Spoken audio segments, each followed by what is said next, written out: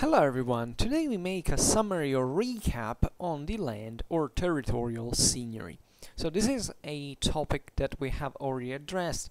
By territorial seigneury we can also talk about the Banal lordship more properly if you want. It's also a matter of terminology because I think every country uses different terms and has also different historiographical perspectives given their different stories, but fundamentally we're talking about the same thing: the development of the seigniorial prerogatives in this courtis or manorial or seigniorial system, whatever you want to call it, that entailed the expansion, in fact, of this landed aristocracy that at the time was a bit, everything was kind of landed in a sense. Obviously, owning the land was the first and foremost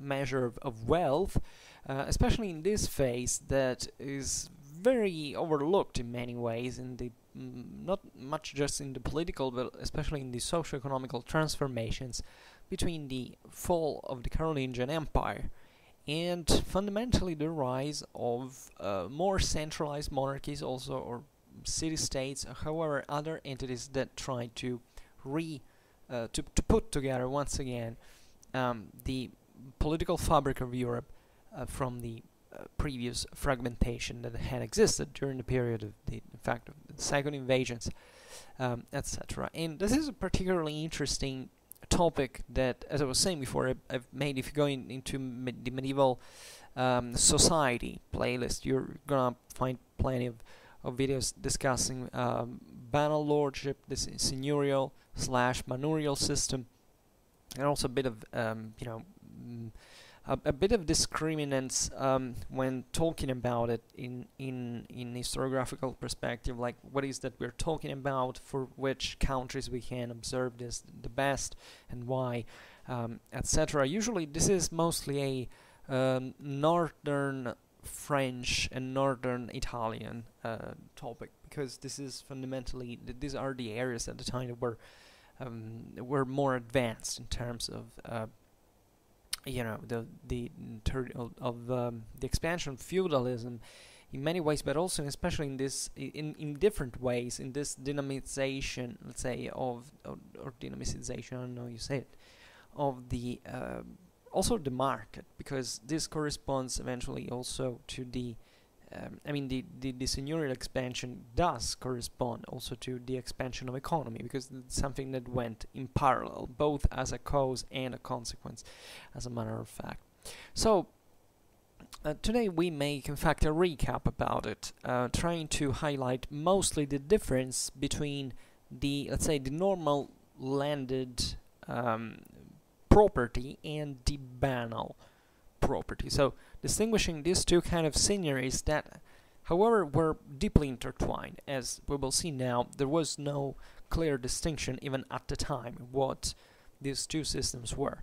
And in fact, I think that even when explaining this topic, it doesn't make a lot of sense to stress this difference, but it's still important at a theoretical level to understand this, especially in which jurisdictions it was happening, because one thing is the private domain, another thing is the public ones, and that we see what the difference in fact laid in this middle. So as we've already said, also talking about the encastellation was a phenomenon that goes hand in hand with this. The spread of fortresses, of castles into Post-Carolingian Europe was one of the fundamental instruments through which the great landed aristocracy was able to transform itself in territorial seigneur, their properties into territorial seigneuries, into banal lordships, if you want. So historiography has distinguished these kind of two forms of lordship: the landed one and the territorial one. So we define the first as the landed seigneury, as this set of powers, this group, ensemble of powers, that a great owner de facto came to exercise over the workers of usually of servile status that belonged to him personally, and also on those free colonists that worked on his own lands. So besides collecting the rents that could be usually in nature, actually natural goods, but also this time there is a rather weak but progressive growth of the the spread of currency, etc.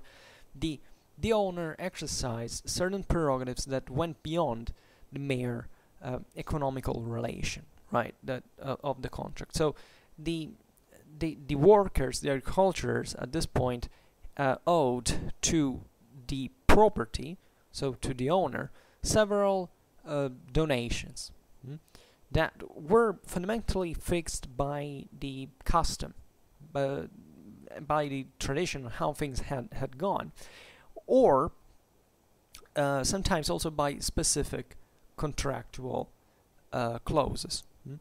So this was pretty hybrid, because certain economical relations had been settled since a very long time. Memory was kind of short, especially among the peasantry, etc., and this had naturally gone in parallel with the increase of the power of the Post-Carolingian Carolingian and Post-Carolingian aristocracies, and sometimes they had come to exist simply as relations de facto, that just eventually could be sanctioned by a political authority, but usually that embodied the public authority, sometimes not, because a character of these seigniories is also the the private nature at the end of the day. That, and even when you of their action fundamentally, and even when you find in fact the kings sanctioning certain prerogatives of these lords, where you fundamentally realize that the lords had fundamentally already created them on their own.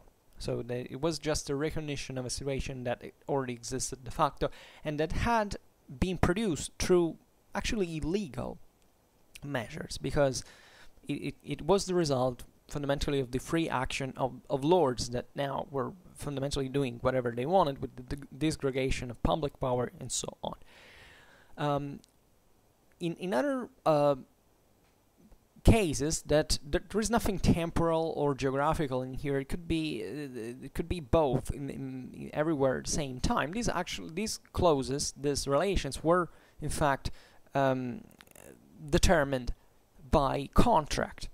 So this was also perfectly fine. And the birth of the seigniory is a contract, is a social contract de facto. It's stemmed chiefly from the needs of military defense of the local communities that were growing poorer. They couldn't fight, they didn't want to fight, but they needed to be protected, and therefore they entrusted part of their own freedom, by the way, of action to their lords. So fundamentally giving them all these part of their harvests, their resources they produced, and therefore that the lord had to use fundamentally for defending this community in arms. And naturally this started as a very parity thing. I mean, the idea is that free peasants could establish this relation. It was a mere private contract with this other freeman that was, however, invested maybe with other it could be just a very wealthy person without any public function, but naturally with the creation of the comital powers in the Carolingian Empire that already existed before the Carolingian Empire, by the way, there was the idea that still the private powers were fundamentally moving within a political frame. So with a higher or lower degree of political legitimization at a local level. So many factors also in here that intervene. Naturally, the second invasions didn't help much to better the conditions of the peasantry.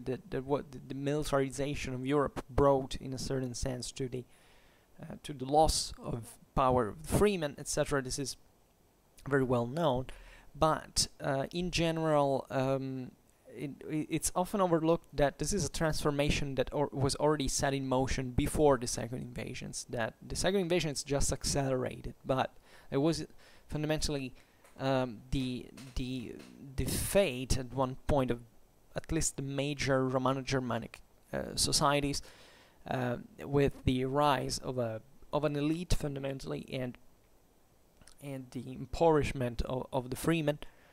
This is all the more evident with the Carolingians, that obviously were the ones who implemented through the Vassalatic-Beneficiary system this social, that accelerated, let's say, this social certification. But also in the other kingdoms it was kind of the same.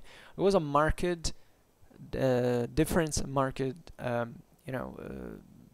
the Franks accelerated this way more than others. It was much more accentuated also before the Carolingians in the same Frankish goal since the beginning, but it was fundamentally something that was characterizing a bit all the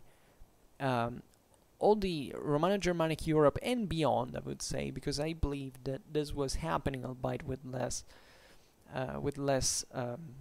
speed, also in countries like, I don't know, in Central Europe or in Northern Europe, etc. Among those peoples that had not met, in fact, Romanization as well.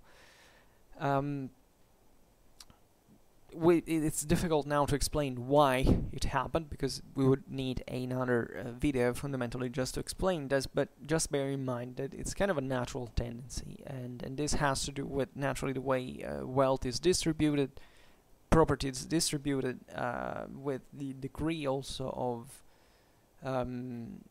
wealth of a society, and how the power, the central power, etc. But it's something you find actually at this point everywhere in the world, even in the Byzantine world, even in the Islamic world, etc. The point that interests us now is, however, is that this transformation was going beyond, because it was sanctioned. It was being sanctioned by itself, and it was expanding on a political sphere through jurisdiction. How? Well, so thinking, for instance, of these other exactions were asked. For instance, these peasants were usually subject to certain obligations, such as the famous corvée. So certain work services, work performances that were to be carried out in the seigniorial lands, and there is also the dependency of these peasants on the seigniorial justice, in Latin known as Justitia Dominica. In other words, these communities were had to accept in a way or another that it was the landowner to fundamentally solve the main controversies that could arise within its patrimonial pertinencies. So, if this form of seigniorial power contains within itself already certain elements that prefigure a control over of public nature over these communities, of the actual freemen, by the way, this also happens and especially happens in the so-called, instead, territorial or banal seignory or lordship, as you want to call it, because such as as the land seignory is strictly connected to the great property and to the system, the manurial system of production, the territorial seignory is inextricably tied to the phenomenon of the encastellation, because the banal lordship, the territorial lordship, consists in the exercise of a series of prerogatives, in great part similar actually to the one of the landed seigneury, but however that are applied also to certain subjects that are not that aren't tied by any kind of constriction of patrimonial nature to the proper to the owner of the castles.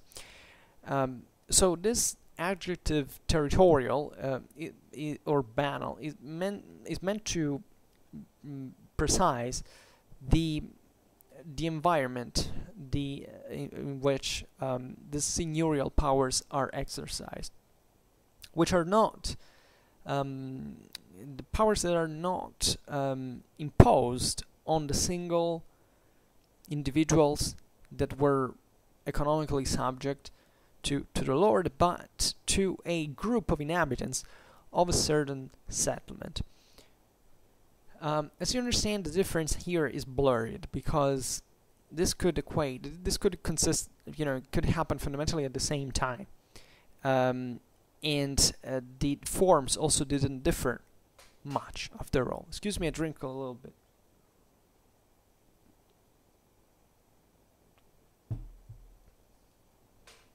But it's still meaningful because the banal lordship was fundamentally to be accepted into the feudal system as a normal phenomenon that would create in turn certain jurisdictions that were perceived to be kind of customary of the local place, but de facto had been born also through this impositions that the various lords with the use of force had managed to obtain. Also in here it's naturally very blurred even at a juridical level, because most of the times we don't know when these seigneuries were actually born, how. I just explained that fundamentally the seigneury is born also for the sake of protection, so naturally the juridical practices in all over post-Carolingian Europe and beyond were quite diverse. There were areas where naturally the phenomenon is more trackable because there was a higher literacy, chiefly in southern Europe. In northern Europe, this was naturally very much, sometimes we don't know. There is a great, really great difference, a great gap, let's say, even in the various regions of Europe in terms of sources. It seems sometimes that the local historiography sometimes is more, ahead or backwards of hundreds of years, depending on where you look at this.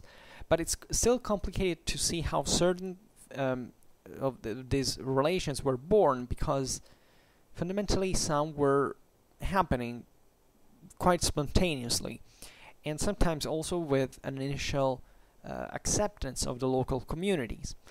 But this is important because even in the full feudal age, when the monarchies were expanding and kind of bringing power, centering power on themselves, the banal property, so the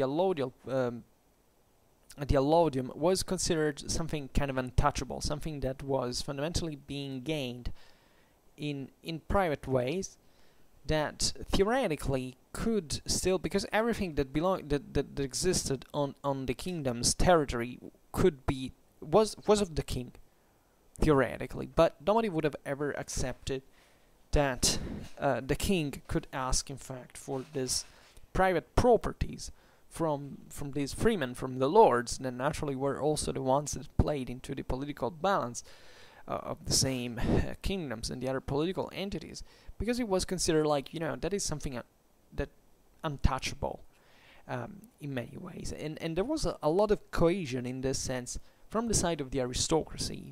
The Europe that emerges in the 10th into the 11th centuries is an aristocratic Europe, where fundamentally there is this great mass of peasants that do not count anything politically anymore, or more or less, at least the peasants never quite lost their actual contractual power in this sense, also through the use of force, etc., until the late Middle Ages.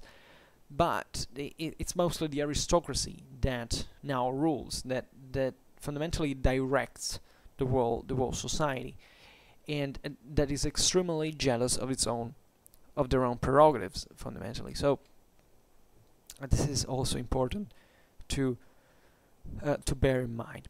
So within the castle, fundamentally, the lord could ask for certain work performances for several services, fundamentally.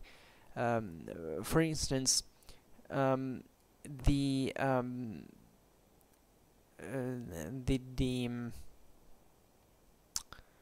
excuse me, I'm reading something now that I didn't check before.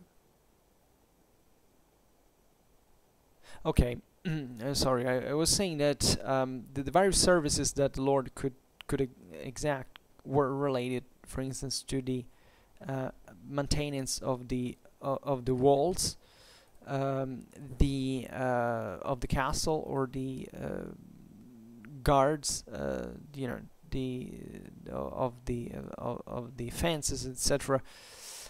Excuse me, here I'm really struggling to check one thing. That I think I'm an idiot. I didn't look before. What the hell? Whatever, sorry. But other things like the maintenance of the roads that were extremely important. Made a video on the nets of communications at this time, and how the Banal lordships were interested in keeping chiefly the communications safe, and also the maintenance of the same seigniorial residence that naturally was within the castle most of the times, and therefore you can say that the whole communities that lived around gravitated de facto around the seigniorial power in its demands. So at this point, the lord was assuming the prerogative, the right actually to exercise justice, to settle disputes, so intervening pretty heavily into society, because things like the exercise of justice or the settlement of disputes was naturally remunerative. There were, you know, certain taxes that were associated to it, certain privileges that were by nature economical. So whoever exercised justice at the time, you don't have to think it like, well, that's something that costs. No, it's something that is extremely productive, and not just because of the collection of the the obtainment of the parts of the fines and the confiscations from the punishments by the justiciaries, but also and especially because backing one, deciding, controlling justice at this point equated to shift power from one actor to another. So you could definitely profit from from corruption in this sense, and from certain favoritism that were related to the various interests that the nobility could have. This is why the quest for justice was something extremely important in the Middle Ages, and justice was actually the together with military defense, in fact, the first duty of the sovereign, because you normally, even after Post-Carolingian times, there was a public authority functioning. So theoretically, there was always a hierarchically legitimate, hierarchically ordered and juridically, legally legitimated authority in these worlds. So the point is how effective it was at a local base, and it's pretty obvious that most of the times it wasn't, especially in the peripheral areas where the kingdom, the monarchy didn't have the direct control, including in those banal lordships, in fact, where it was the local lords who effectively exercised justice. But at the same time, nothing was so clearly, determined, especially at the local level, where there was definitely an extremely intricate set of jurisdictions that overlapped the one over the other, and therefore you could apply for justice to several authorities, and that naturally were that could be even spontaneously organized. I mean, you could be judged, I don't know, by the local bishop, for instance, or by the local town hall, let's say. If you and this was a way, and this tells you how private and Europe had growth, how privatized it had growth in juridical, in political culture, and in juridical practice, Europe at this time.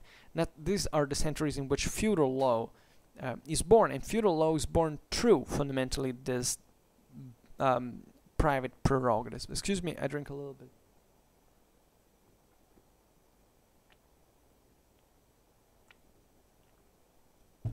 However, theoretically, there was still a public authority that could and would, if it had the possibility, intervene to settle the disputes. To say, okay, well, I'm the king in here. The emperor was naturally the highest authority in this context, but we know how imperial power, especially in the West, was limited in this sense. So it was an extremely interesting, and even in the sources you realize that there is this indestructible tangle of jurisdictions that were constantly also asking for justice. All the time we're trying to settle the problem by themselves, because at a certain point, if public authority doesn't work, you obviously search for someone else who can deliver justice, and that happened, in fact, very often on the basis of who had the authority to impose the justice with an effective to enforce justice in the first place. So someone who was armed, who had retinues, who tended by himself to already control and to pacify the community in order to rule it anyhow. So this was probably the greatest moment of I wouldn't say of juridical experimentalism, because the Middle Ages went far beyond that, but let's say it was one of the moments where everything was built from scratch in many ways, because the previous systems had entered in crisis. The ancient Germanic law, the ancient Roman law were already theoretically there, and sometimes they were applied, but actually they were also being transformed naturally from what they also were at the beginning, and we're starting to mix with this set of rules of jurisdictions now that were being formed with within the original public domains, but now being completely practically completely new in many ways. We're being formed from scratch just on the base of local power, etc. So you understand, a pretty complicated situation, and this wasn't actually a cause of chaos, because sometimes you say, oh well, eventually post-Carolingian Europe went so fragmented, therefore it must have been a mess. But actually the real mess was the moment right before. I mean, when there was really the problem of the main disorientation where public authority was collapsing, and the development of this new juridical system was actually a response to chaos, and actually a way that effectively created a new equilibrium, a new balance of forces that is reflected, in fact, at the beginning of the 11th century, of the creation of certain lordships that had risen literally from nothingness sometimes, or maybe that had started from small counties, but sometimes rising to the power of kings that were exercising a substantial power in large areas of Europe, and that were ensuring somewhat a degree of control and of there were of safety, of order, and that eventually would and were actually since the beginning framed within a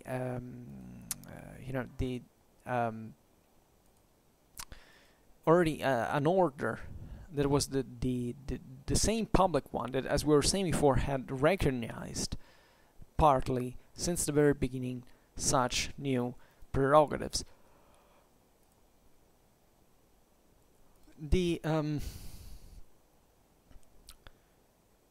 So a way actually to work, and if you study these things from the sources, you realize how the Middle Ages was perfectly pragmatic, rational, and efficient in this, because there is a problem. Let's solve it. That's the idea. You never find these laws being just about. Sometimes we want to depict this, especially these centuries, together with the very first ones of the Middle Ages, as this dark, terrible period where everything was chaos. People lived in fear and in this complete anarchy. But it wasn't at all like that. And actually, the dynamism also of the same community from the lower start of the population was remarkable, because you realize from the sources that these people were very intelligent, and that the solutions that they found, legally speaking, were amazing, because they were aimed to work. They weren't just a theoretical plan to say, okay, let's rebuild an ideal society from. No, these settlements were these disputes were settled fundamentally with an eye always to the concept of reason, what was right, what was wrong, which other laws existed before. So it also triggered in part what was the revival of juridical studies in the following centuries. This is and read some of these sources, because you at that point you realize how intelligent these solutions were. I mean, you realize how inquiries were carried out, how certain rights were assessed. They were all deeply intertwined. At this time, there was definitely also the church that represented one of the most important actors in this sense, also because the church was one of the few depositories of sentences, and that fundamentally could that are mostly the only ones that we can study, because the peasants definitely didn't preserve their law, the various sentences. Not even the lords, actually, because the lords were in this sense more interested in other forms of political interaction. They were more about arms, etc. Also, the monasteries had definitely their the abbots, the bishops had their private armies, etc. But they, however, had much higher contact with written culture, etc. And they stored their also because of their immunities, etc. They kind of had an easier time and a greater predisposition to preserve these sources and to show. And what is unfortunate, though, is that they naturally preserved only those sentences that naturally favored them, that had given right to them. So many others are not. But it's particularly meaningful because today we live in a world where you have a source of law, a source of right. You have certain codes, they're uniform. There is a state that enforces the law, that has its own judiciary, etc. And you know, everything kind of works in a much more fluidified way. At the time, there was nothing like that. So these communities, the intelligence of these communities is to be observed, in fact, on the ability in which they were able to assess the strength relations, let's say. And even these juridical sources show you who the various communities appealed to, because at that point it was important. You don't ask for justice to someone who effectively can't deliver it to you. It's something very practical. It's very practically aimed and oriented in many ways. So the lords at this point were starting, the Banal lords were starting to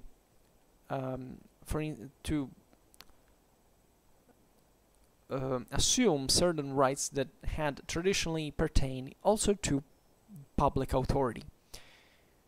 This is particularly important because eventually the same public authority was to recognize it to them in part. So this reveals you the degree of privatization really to which high medieval Europe had gone into at the political and jurisdictional level, because the same public authority was fundamentally paying in public rights for reaching certain political goals. Like, okay, I want this lord, for instance, to be loyal to me. I grant him a certain public right to be exercised on his domains, and or better, I basically cede my public, my legal prerogatives to him in his properties, so that he gives me something back. And by the way, this was a very clever way also to for that weak public authority that existed at this time to remain alive, to remain recognized, because it was still a legitimizing force in the overall balance. So even if you were very independent and already autonomous and aggressive lord who wanted to expand even against the crown, etc., still it was important for you to have a document that said, okay, I have this right now because the king essentially gave it to me. It's not a few, because at that point you can always say, okay, I can, even in front of the same king, is saying, look, I have this prerogative now that is being given to me by the same king. So naturally the thing is extremely complicated, because at the same time the kings didn't do it for charity, as you can imagine, and there was all the problems saying, who is the king, what kind of juridical prerogatives exist, and at this time there weren't. Roman right didn't exist anymore. Everything was very clear in Roman right.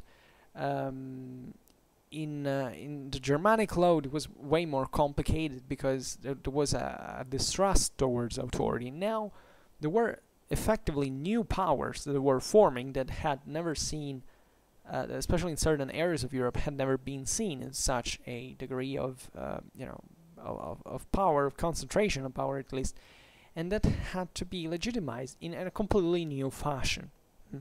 So here we are well before the rediscovery of Roman right in the late 11th and in the 12th century. Here we are in a moment where consistently everything was done mostly through these private customs and contracts. Okay. So the lord at this point started to, for instance, collect the taxes that were traditionally owed to public power as well, like the fodrum that was originally the obligation to provide for the material sustenance of the royal army at its passage, eventually transformed into a regular monetary contribution, and the albergeria, that was the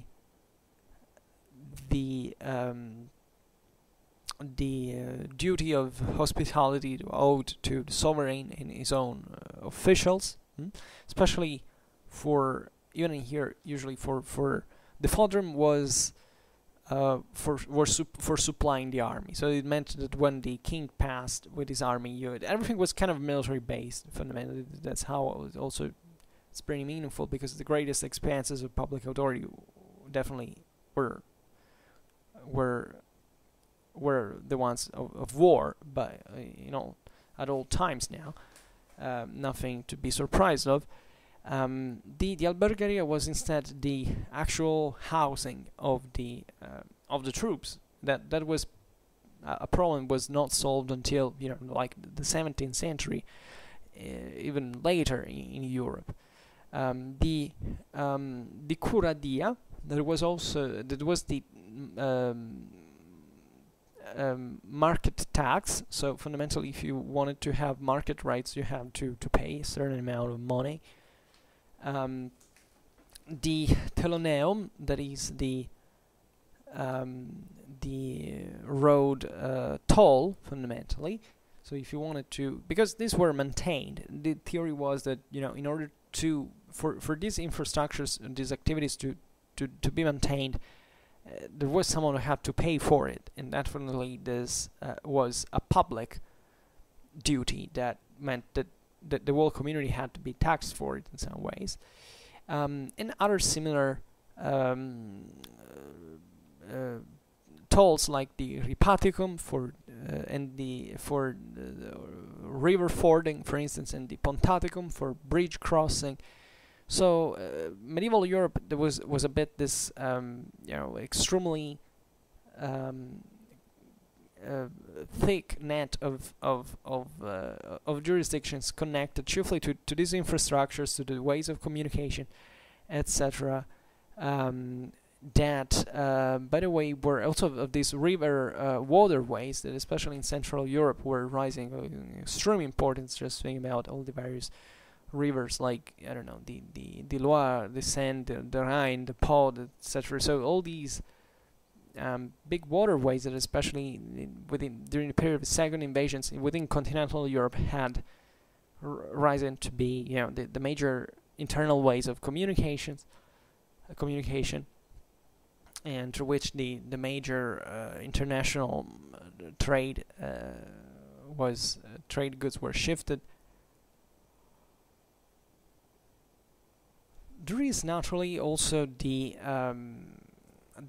fines and other punishments that were inflicted to the by seigniorial justice to the guilty, that also in part went in form of money or other values to the whoever exercised justice in this case. There was also another tax that was collected. It was known as the taglia. That was a payment in cash, usually, that the entire community had to pay as a reconnaissance of the function of protection exercised by the lord. So it was this idea that for military protection there has to be an extra tax that has to be paid. It was also the taglia was also known as the focaticum, because it was associated to every single fireplace. That means to every single family, from focus in Latin. And this has also a great importance because it was one of the most substantial ones, and also theoretically one of the most extraordinary, because it was just done every once in a while, chiefly when there was a big military expedition to be mounted up, and it was effectively a good excuse to, at this time, the as we said, the monetary circulation wasn't a big thing, But there is a progressive shift towards the increase of trade, etc. In the same stratification of society that we were addressing before, went to and the greater expansion of the seigniorial power in general and its directive capacities over society brought to the also to the creation of sort of market of war, for the idea that now the traditional peasant levy, could be still called, but it was better to just to make this talia being paid by the peasants for sending someone else, preferably a professional milis, to go out there fighting as an elite cavalryman, armored cavalryman usually, and therefore being more efficient. So this was all an instrument of power and control that served to the purpose to increase this power and control, chiefly through military expansion. Because locally, sometimes we think that the seigniorial system in this sense was something extremely oppressive, but it wasn't really like that, because all these resources, either in nature or in cash, were normally redistributed at the end of the day, were all spent. This time, the competition that existed within the various lords was not such for which you could just treasure your resources. Sometimes it was done. There were certain let's say stocks that were stored in warehouses, and especially in castles, etc. But these were mostly used for emergential situations like wars, devastations, famines, and other stuff that could bring a moment to another not to have enough sources, really literally to survive. But the idea that, and this was already kind of a great luxury to have, but the idea that these lords sat on a top of a mountain of gold, and that all the peasants were starving to death, is a completely irrealistic picture of the time. All this money was redistributed at the end of the day, because even the same society was revolving now around the lordship. The lord was not much, in fact, imposing his power. It was literally the peasants needing to find a work for a job for surviving, for having someone who could protect them, who could make them something to live off.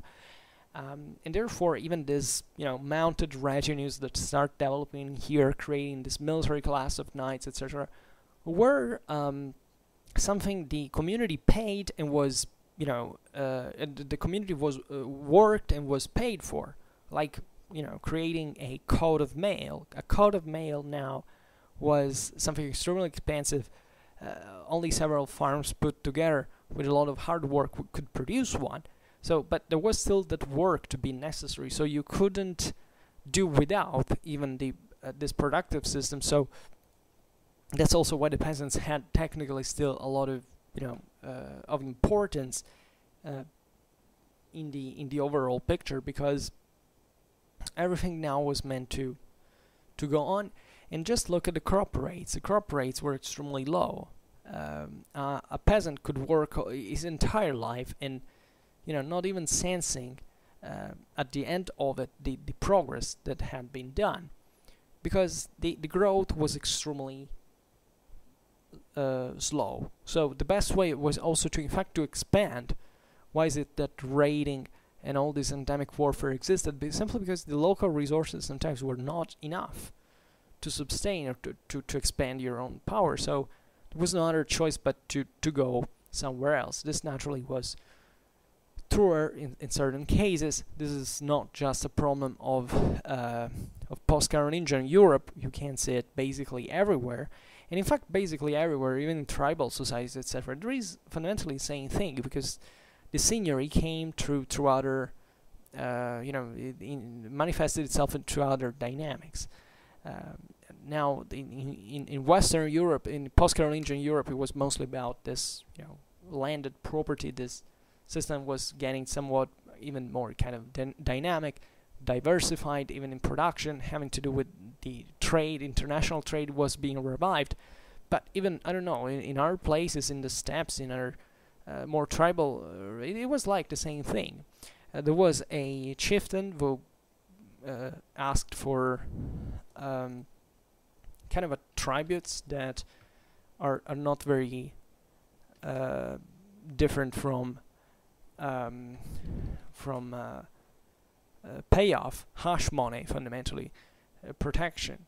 And this was, there were a bunch of mobsters. This is how Europe was. It was the fundamentals until the rise of the centralized modern states. The whole world functioned in this way, and there was no other way to make it function differently. So what is important now is understanding how this happened, in fact, in various areas, in order to realize how what the differences and to observe the differences and the other characteristics of these worlds.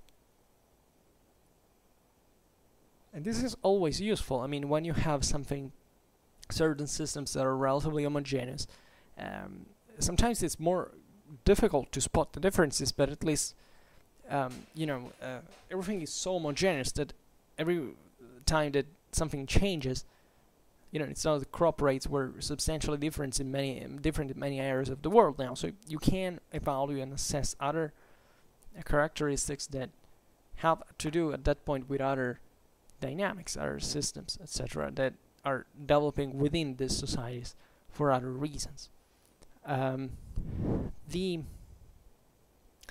The Lord in all this also established a monopoly on the selling of vital products, like salt, for instance.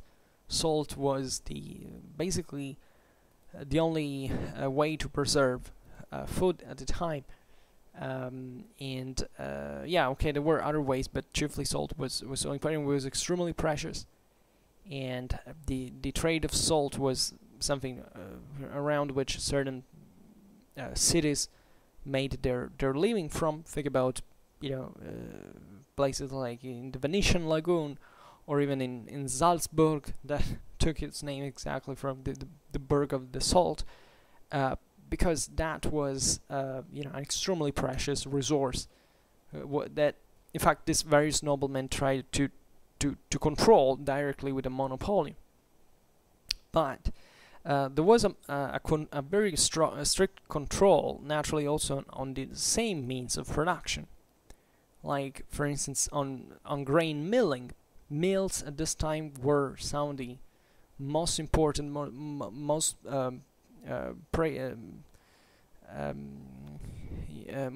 valuable infrastructures that existed at the time. They were very much protected. They were regarded highly because they effectively could produce many. They could mill many great amounts of cereals, just exploiting the currents, etc. But the same goes for the ovens, like for cooking bread, that also required, metal, all the coal, the wood. So all very important means of production. And grazing, for instance, was another. The grazing rights were particularly important. The lords collected sums to allow grazing, also for the use of water, the exploitation of the woods, lakes. Woods were at this time extremely important. There were certain lordships that were born fundamentally around these goods. The woods were at this time all extremely well kept. They were deeply populated. Pigs were sent to eat in there. Fishing was extremely important in the river basins, in the water basins. So these were also resources that could make you extremely rich, especially in Germany. If you think in Germany, were these extremely vast forests that sometimes were certain places were even so thick that they couldn't be surpassed, and they effectively divided great chunks of Germany that remained, in fact, disconnected from each other because of these natural borders that were extremely rich, and were local lords that were struggling even for keeping control in there, like for slaughtering brigands and having a free access and exclusive access to these woods. Naturally, you can say, well, who were these lords for claiming power? Yeah, but they had been building their power and over these resources and keeping them as quite jealously as their own prerogative. So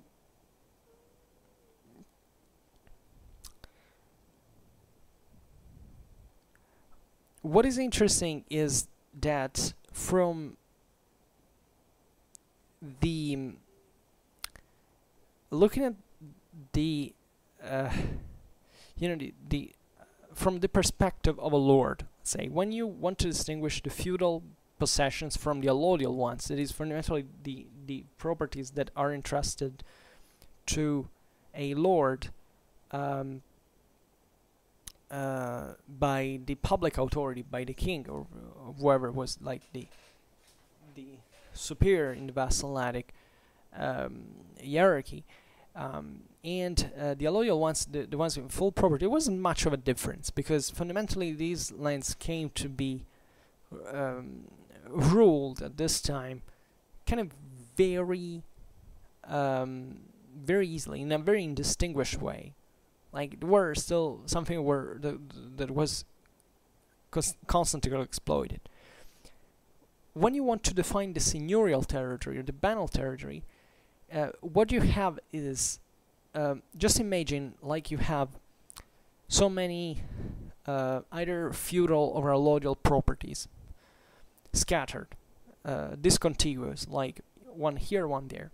The seigniorial, the territorial seigniory is something that fundamentally is created within, in the area that comprehends all these properties.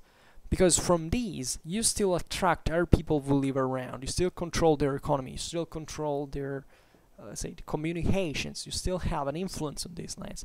So this is also why, cartographically speaking, it's impossible to represent many of the actual medieval power at a territorial level, because just like today, by the way, it's not something excessively different, is that you can have a certain jurisdiction, certain rights over, let's say, even a part of land, but your influence goes far beyond, and sometimes you come to encompass certain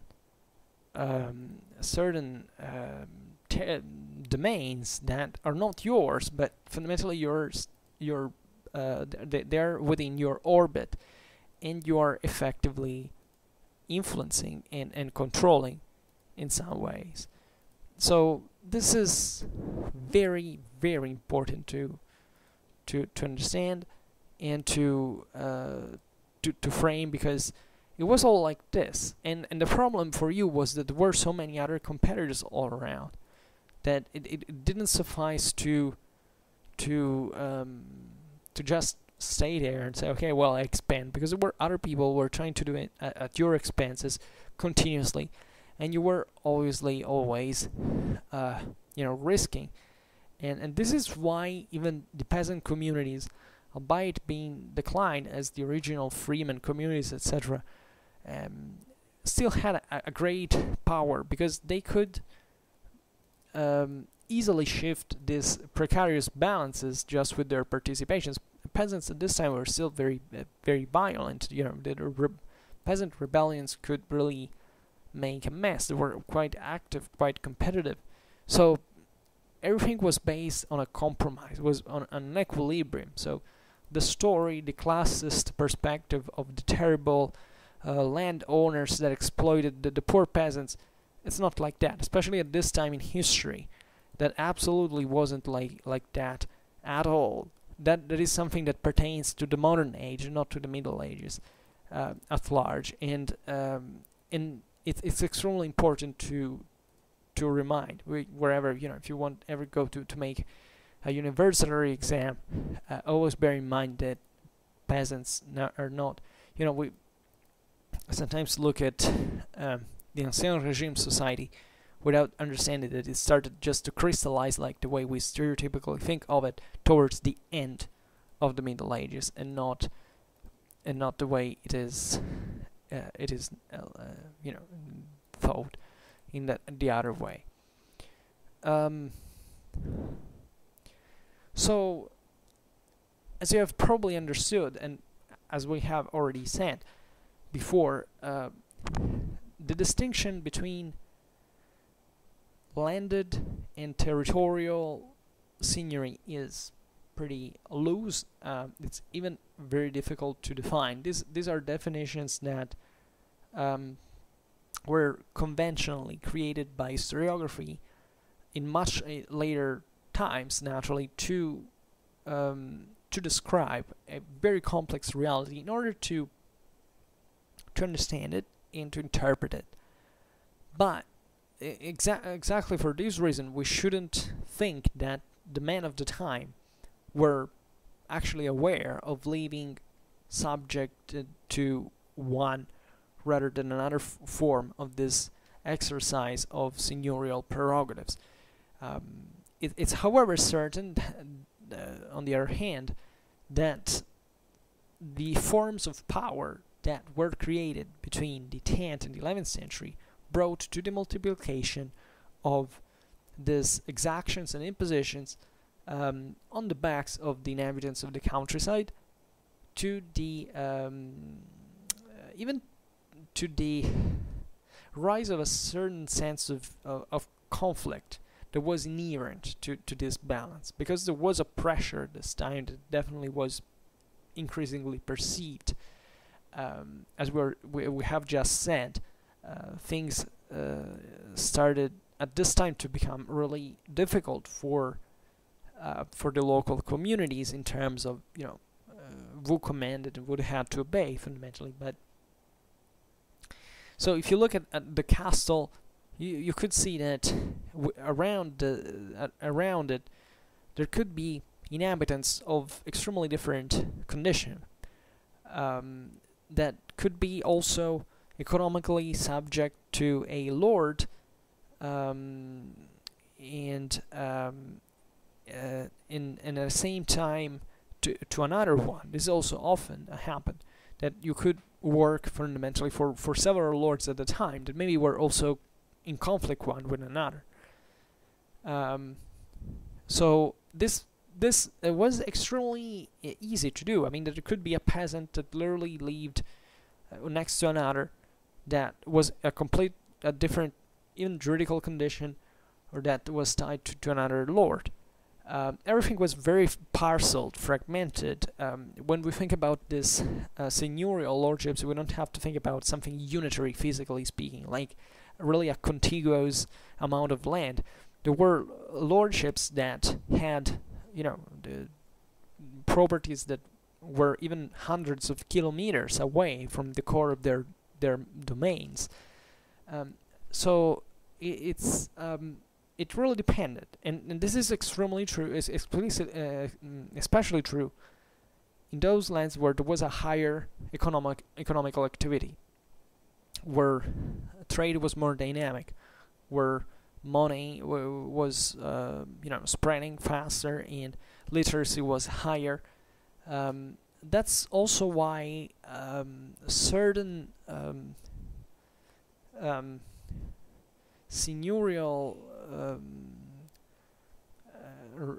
regimes were created not much because of a progressed aristocratic presence in a territory, but sometimes, I don't know, there were literally freemen that built a castle just to sell it.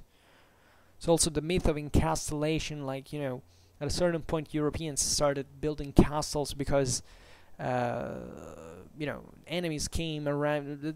That never happened. It's never been like that. Certain castles were built because of the invasions, but most of the castles, and also the ones that lasted more, that way more than the temporary invasions, were the ones built by the lords to make money on their own land and to subject the surrounding population, even for the sake of defense, but not exclusively, and actually not even for the major part. It's shameful how history is told sometimes today. Like, we have to project modern hysterias to a world that the average person know fairly nothing about, pretending that it's like he or she wants because it sounds cooler. It's not like that.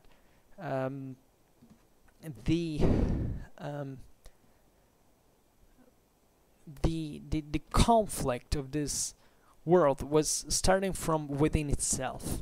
This is what I've been trying to explain, even when discussing about the causes of the vulnerability of Europe to the second invasions. This vulnerability was within the same post-Carolingian world, late Carolingian, post-Carolingian world, not into the invasions themselves. The invasions were just a consequence of the internal weakness of continental Europe, not the other way around. And partly they were even favored actively by the locals, who wanted effectively to get rid maybe of imposant monarchical authority. They wanted to centralize while they wanted to be autonomous. That's how it easily happened. In many ways, there were areas of Europe that saw the rise of encastelation at the very end of the of the second invasion period, because before the countryside was too insecure, economy was crippled. Then the invasions stop, and people can finally now start building castles. It also costs a freaking lot, so it's not something you can build can pop up like mushrooms just because you wish that. You need resources, you need a vision, you need a planification, you need a control of the territory. That is particularly important.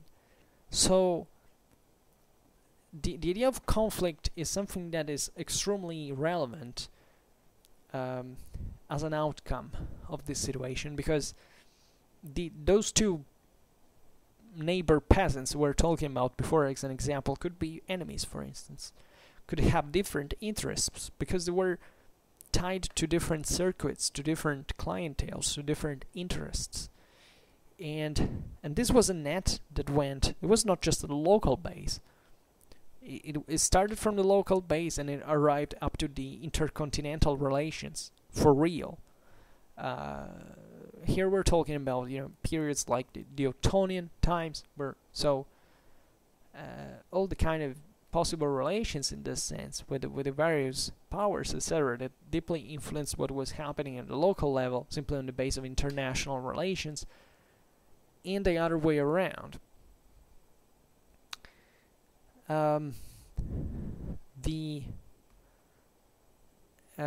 There's also to realize that this conflict increased the patrimonial and personal dependence of the individuals, because it also meant that if this the situation they obliged you to side from one side or another, to take action, and therefore your choices also had to be comforted by the presence of a certain degree of safety. So putting yourself under a powerful nobleman was definitely a very profitable option. It was a kind of an investment, even for you, for your family, for your successors, etc. And there was a lot of this sense of hereditary in the idea, that serving a certain lord could also equate to make a lot of career. Actually, most of the low medieval European nobility was, actually stamped from not even freemen originally, just maybe serfs that had always been following their lords and had been for generations, and had managed to obtain the administration of a castle, and then maybe the lord died, and they remained at the head of that castle, and it became de facto nobleman. Also because in here it was all extremely fluid from a social point of view. I mean, there was an increasing stratification, but this process occurred in fact through the competition of the various elements of that society, the struggle to reach the top. And if you had how to fight on horseback, how to if you could wear an armor and then use a sword, you could definitely make a fortune and to win your fief and becoming someone. And that there is all a very important net of relations in this sense. Also matrimonial strategies. There are patrimonial strategies at the same time.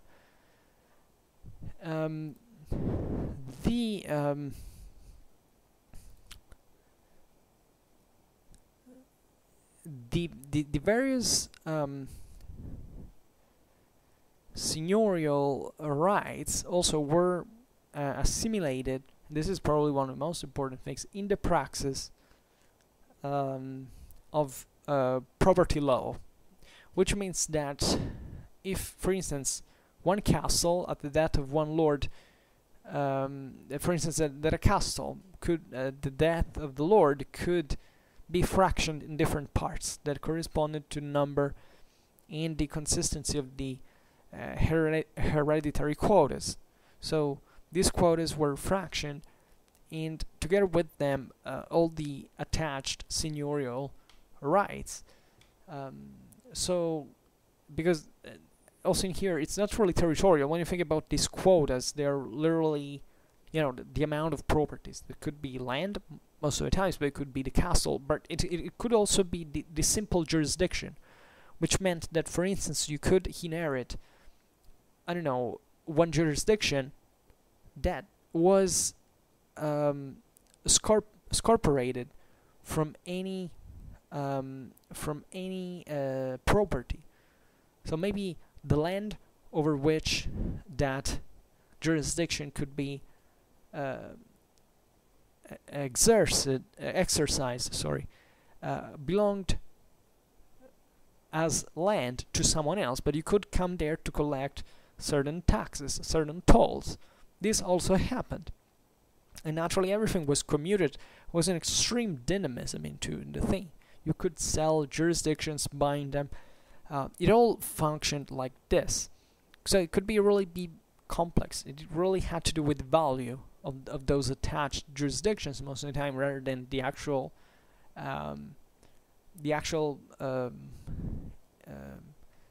goods that the property, the land, or the castle, etc. And naturally, it was much easier to control one land. To exercise a jurisdiction with one castle. So that's how, in fact, castles were important in this, because you obliged sometimes whoever wanted to pass to pay taxes to you. At this time, armies were kind of small because there weren't big political entities. So even just one castle posed for instance, a tactical problem. There also came to be a strategical problem on the larger scale that, could be solved only by powers of a certain greatness. So it's particularly complicated even to observe, but at the same time very fascinating. So property was fractioned together with the annexed seigniorial rights. Okay. The single quotas, as we've said, could be freely sold. The purchasing documents witness the division of a castle, even up to the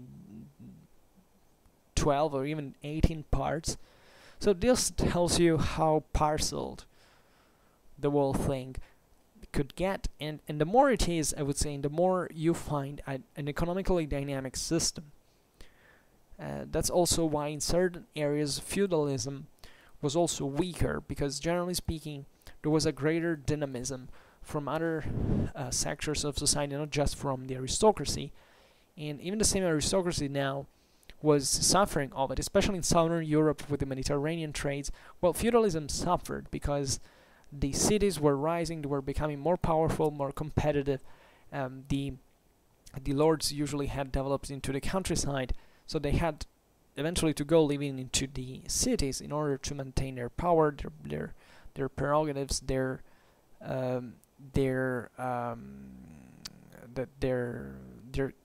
potential, the capabilities. So this is particularly important to remind.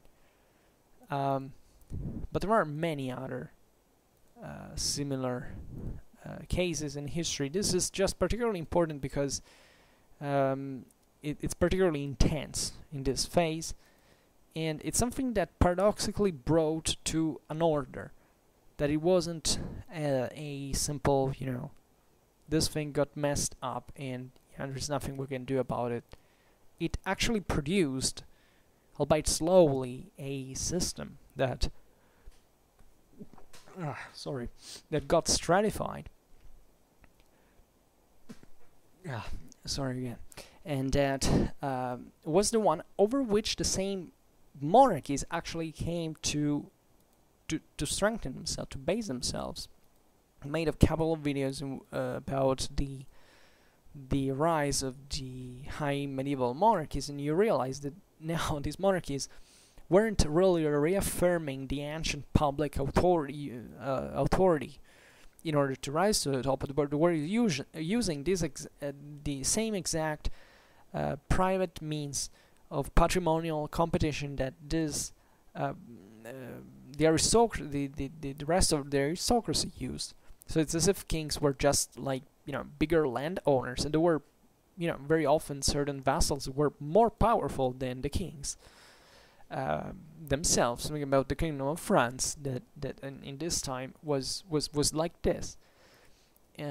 So yeah, it's interesting. I'm covering now these topics. I don't know how often I will be talking about them again, but I think they are very important because they make you understand so much about that society, that world, that mindset, that political dialectics, and that ultimately that political balance, by the way, that existed at this time, and that shows you who was really in charge of the power. So it's an extremely fascinating era, and also pretty much overlooked, I think, in history. This is a phase of history that was particularly studied. A couple of tens of years ago, it was kind of more. There was a higher attention towards it. Now we're shifting more to the ideal once again. But these studies, they started, mostly from a structuralist perspective, but they are important to be considered because they give you a more solid dimension of how can you study, for instance, even military matters if you don't consider this patrimonial basis. It's impossible fundamentally.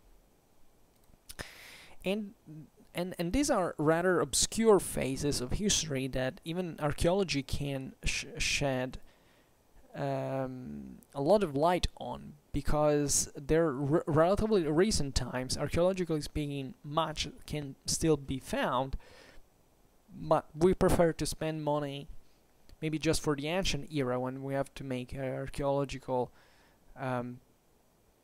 missions, and maybe we nobody cares about this phase, but this phase is so important. There is so much still to be found, and sometimes the same geography can still have, there are entire settlements or that has to be found still in Europe that we ignored that existed at the time, and that were there, and that had an extremely important weight. And if you study all these things from a local perspective, I don't, unfortunately, but I know some colleagues of mine that they're very much into this. You know how important that is, because in the whole history of the major events that we normally study and we mostly focus on, because we have this obsession of the great states, great empires, the big thing. Now, well, it all started from these bases. And what makes those periods so cool is actually that there were, say, continental powers that floated on the base of these local dynamics, and that we don't recognize, and for which we have necessarily to project this idea that, you know, if there wasn't the centralized state, nothing could work. Instead, here you find even empires that could work on the base of this. But unfortunately, we are modern people, and as modern people, we are obsessed with modernistic, technologistic, progressist mythology, and we can't live without those, because, you know, we're not as intelligent, as a matter of fact, as people 1,000 years ago were actually were. So, well, let's hope to be a bit better in the future. Also learning about this stuff. However, for now, I think it's enough. I hope that you enjoyed this video. If you did, please share it, otherwise leave a like or subscribe to my channel if you're interested in my upcoming contents. And for now, I thank you heartily for listening to me. I wish you a nice time and see you next time. Bye.